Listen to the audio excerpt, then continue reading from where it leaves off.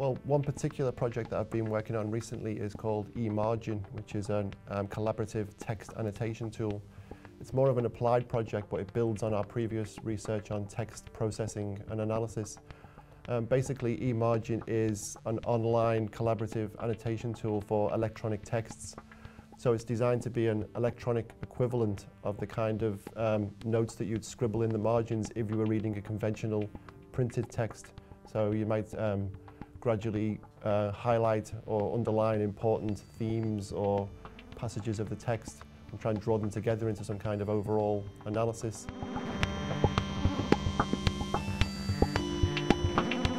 Well, what we were trying to achieve with eMargin was to overcome some of the limitations of the traditional approach to text analysis in academic study, but also in general.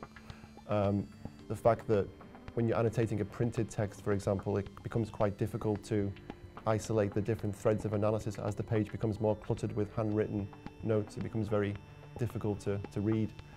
But the big limitation increasingly is the growth of electronic texts and the fact that it's very difficult to annotate electronic texts effectively down to the level that you need for close reading for academic study. So with eMargin, we decided to develop an online system which would allow you to annotate text through a standard web browser and then share your annotations with other people collaboratively and gradually build up an analysis of the text and discuss the analysis as you're going along with other students or with your teachers, for example.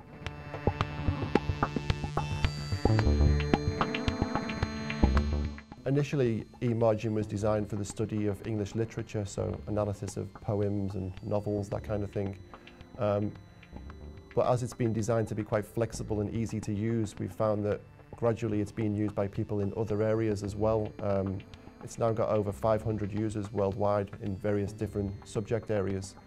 And for example, it's being used at Lancaster University to analyse metaphor in medical texts, so in discussions between doctors and patients, to see how they approach the issue of death and dying through metaphorical language use.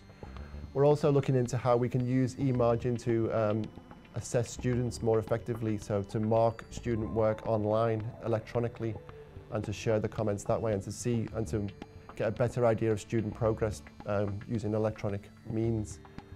And we're always looking for new users for eMargin. The most recent group that we're looking at now is actors in rehearsal. So actors will be able to annotate their scripts in rehearsals using eMargin on iPads, for example. So we're developing, we've already developed a new iPad compatible version of eMargin, and now we're developing new functions which will be more suitable for use for actors. So they require slightly different things than other existing users.